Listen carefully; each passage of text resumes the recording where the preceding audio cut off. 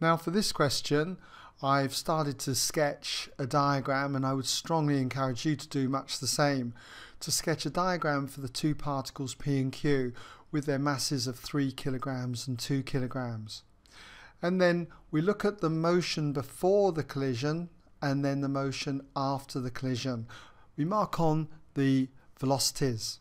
Now we're told that P is moving towards Q at a speed of 3 meters per second. So I'd want to put in an arrow, something like this, saying that that's 3 meters per second. And we're told that Q is moving towards P before the collision at 2 meters per second.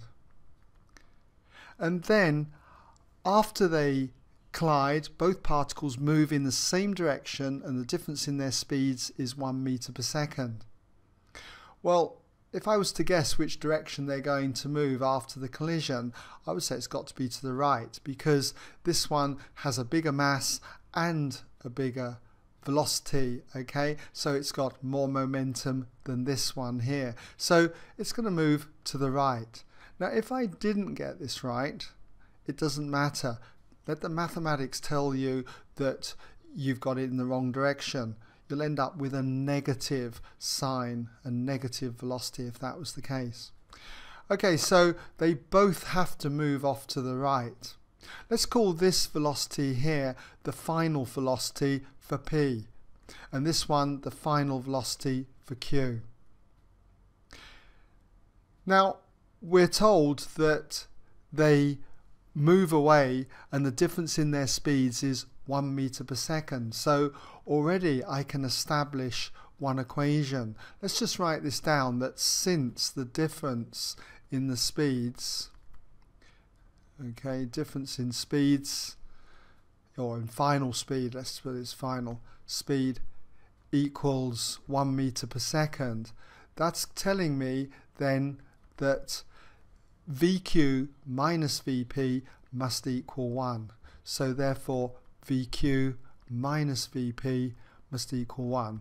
Remember, VQ's got to be a bigger quantity than VP, because otherwise this one's going to keep banging into the back of Q if this was a greater speed. So VQ minus VP equals 1. And what I'm going to do is put this on hold for a moment, because we've got two unknowns, so we're obviously going to deal with simultaneous equations. We need another equation. So where do we get our other equation from? Well, it has to be by the conservation of momentum, by the conservation of linear momentum. And hopefully you're familiar with the conservation of linear momentum. It's the momentum before impact. The total momentum before impact equals the total momentum after impact. And momentum is mass times velocity.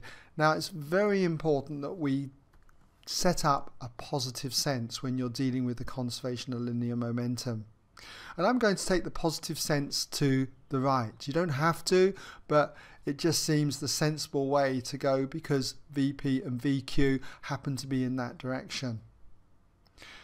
If I take it to the right, okay, then we have the momentum before impact. So momentum is mass times velocity. So we'll start with this one here, P. So we've got the mass is 3, and we multiply it by the velocity, which is 3 meters per second, and it's in the positive sense. So it's going to be 3 times 3.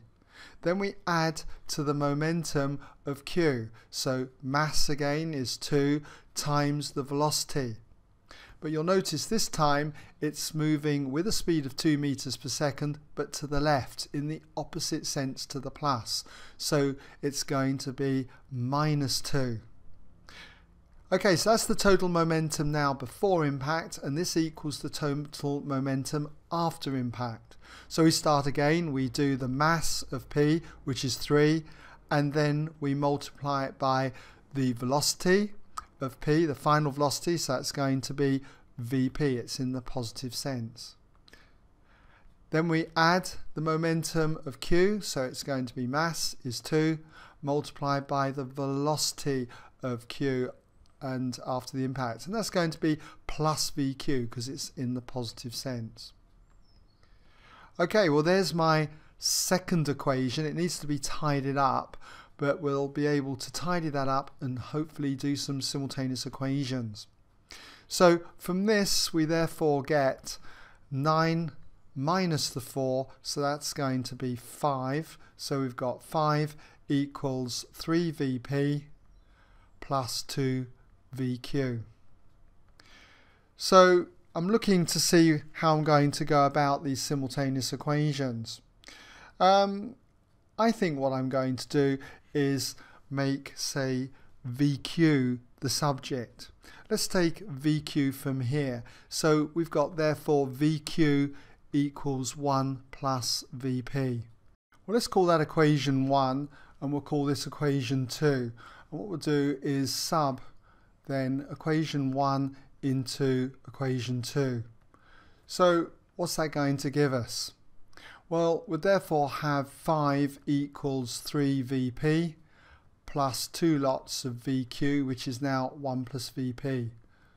1 plus VP. And if we expand the bracket, we've got 5 equals 3VP plus 2 plus 2VP. So we could subtract 2 from both sides, and we therefore have got 5 take 2, which is 3, and then we've got 3VP plus another 2VP, which is 5VP. So if we divide both sides now by 5, we've got VP equals 3/5. 3/5 meters per second then for the final velocity of P. And all we've got to do now is just substitute this back into equation 1 to get VQ. So if we just say sub VP equals 3/5 into equation 1, so we therefore have that VQ equals 1 plus VP, so that's 1 plus 3/5, and 1 plus 3/5 is going to give us 8/5 meters per second. So therefore we've just got to reply back to the question, what was the speed of P? Speed of P is equal to 3/5 meters per second, and speed of Q after the impact we found out was 8/5 of a meter per second. Okay.